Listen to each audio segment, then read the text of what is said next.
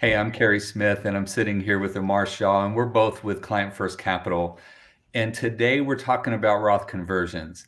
And, Amar, to me, the idea of having tax-free withdrawals from my IRA or my 401k during my retirement is very appealing, right? But at the same time, it seems like it just seems like maybe it's more complex than just simply you should do a Roth conversion, right? And um, so I thought we would go in, a little bit deeper on some of the special circumstances around Roth conversions. Yeah, absolutely. Absolutely. Look, Roth conversions, there's a lot of pros, there's a lot of cons, right? Uh, I think Roth IRAs are the best thing since sliced bread, but it's not a forced decision to convert money to a Roth. And like you said, there's a lot of special circumstances. And calculating the Roth conversions, there's a lot of calculators online you can find. We like the one that's on Schwab's website, which takes into a lot of layers into account. You got to figure out how much of it's going to be taxable, how it impacts IRMA, because IRMA will affect your Medicare. But the real pro of why you do Roth conversions is that you're paying the taxes now to have tax-free money later in life. And this is really to benefit you when potential tax rates may be higher. If you're widowed, then now you're in a lower, higher tax bracket, so those dollars are more of it's tax-free. But the downside is you have to pay that tax bill up front, and therefore you have less money working for you. So there's a lot of special circumstances. So let's look at the first one, longevity issues. So Cary, I mean, with longevity, nobody has a crystal ball, right? And so if you live a really long life, then you have more time for that Roth conversion to make up the tax penalty that you had to pay up front, right?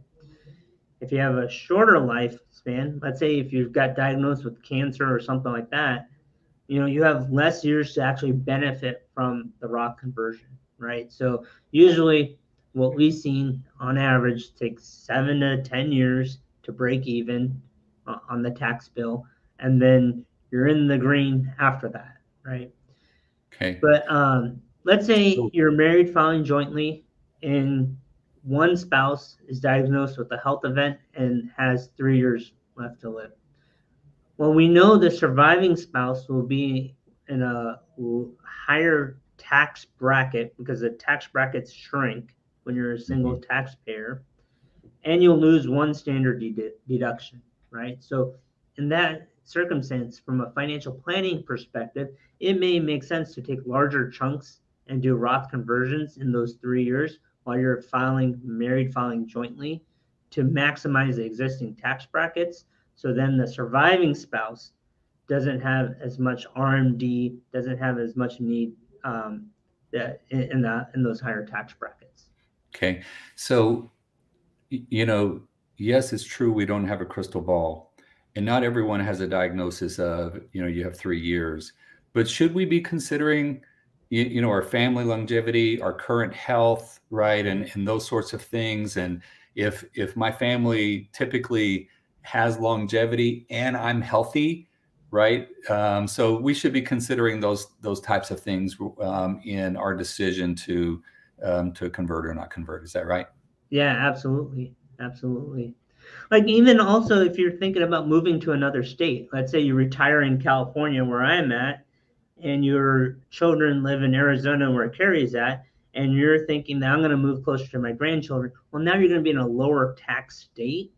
So it probably doesn't make sense to do those Roth conversions when you're in California and pay higher taxes when you can be in Arizona and do them later in life as well. Yeah. And the opposite could be true. If you're in a lower tax state, and you're going to move, you might want to make the conversion sooner and before you Right. move, right? Yeah. So just the opposite could be true. Yeah, very good Yeah, point. absolutely. Absolutely. And let's look at like, you could have tax events. So we know the window of opportunities from 59 and a half to 73. But in between that window, you'll also have Social Security turning on, and you'll have potentially a pension turning on. right? So there could be years where those things haven't turned on yet, and they give you more flexibility or control to do Roth conversions. Versus when those pensions and social securities do turn on, it could limit the amount of room in that existing tax bracket. Okay. And those are both very predictable events, right? Which should make your planning on if this is a good idea or not, somewhat predictable. Yeah, exactly.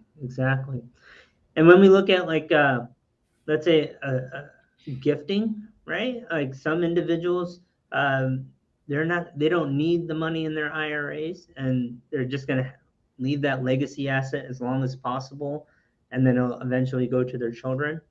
Well, there's two circumstances. Either your children will be in the same tax bracket or lower than you, or higher, right?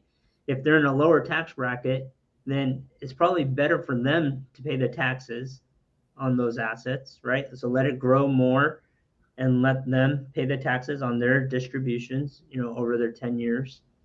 And if they're in a higher tax bracket, well, maybe it's you consider doing the Roth conversions not for yourself but for them, right? Right. Is that they'll inherit something that's tax free for their life, for 10 years of their life. Okay. So, with conversion strategies, but it's not an all or nothing, right? So I could convert what I feel like I need now that I might use in my lifetime, but keep in there what I feel might pass to charities or children if I decide to pass it that way. Yeah, absolutely. So that's a great part of financial planning, is that you don't have to convert all your IRA. The goal is not to convert all your IRA. It's Right. just to convert the part that, from a legacy standpoint, that you want to give to your children. Now, charities is an interesting one that you mentioned, because charities don't care if they receive an IRA asset or a Roth IRA asset. Right. So in that case, if your IRA assets are going to charity, there's no point in you paying the taxes to convert it to a Roth, then to not use it and then transition that to a charity, right? So you'd probably be better off, or the charity would be better off receiving an IRA rather than a Roth IRA. Right. Okay. I think another one that we have on here is if somebody's a solo individual, right? So if you're divorced, if you're widowed, if you're just a single person, then you might find yourself looking at a Roth conversion and scratching your head saying, why would I want to pay extra taxes, right? I mean, you're in the absolute tightest tax brackets, and you only have one standard deduction, right? So there are very few circumstances where it will make sense. And those are really on the thresholds of the IRMA calculation, right? So if you're pushing against a threshold, then we're not looking at the tax bracket, but we're looking at the IRMA threshold and converting up to that dollar amount. So that way we can keep you in a lower IRMA Medicare tax surcharge for as long as possible. Okay.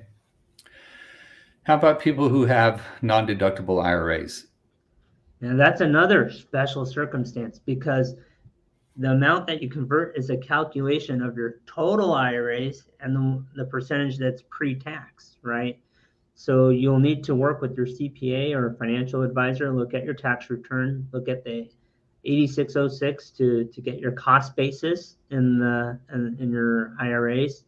And then there's a calculation to see how much you should convert. So in most cases, if your investments have gone up, right, you're going to convert a larger dollar amount from IRA, non-deductible IRA combo split than you would from just straight everything being pre-tax, because a portion of it is tax-free, right? So you're converting more to get it on to the Roth IRA side.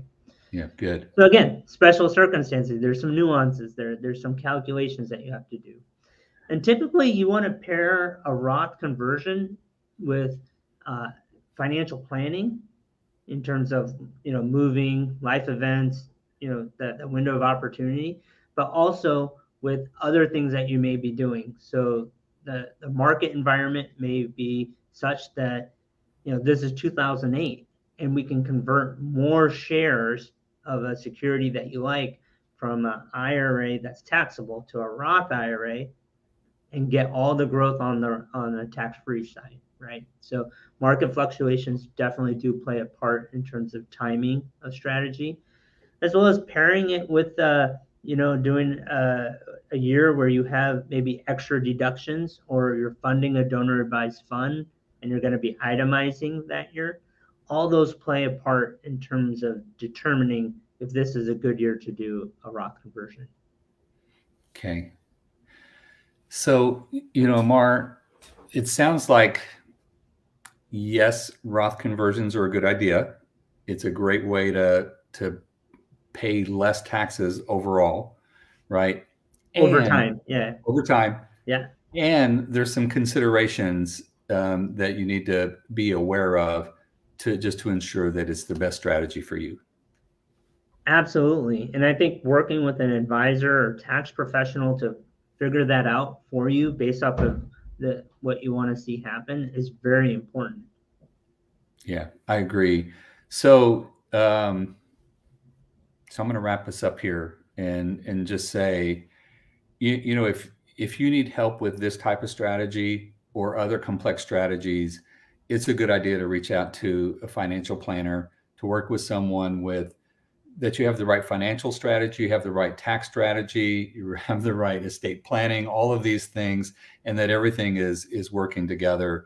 And if you need some help with those conversations, I would say reach out to us at Client First Capital.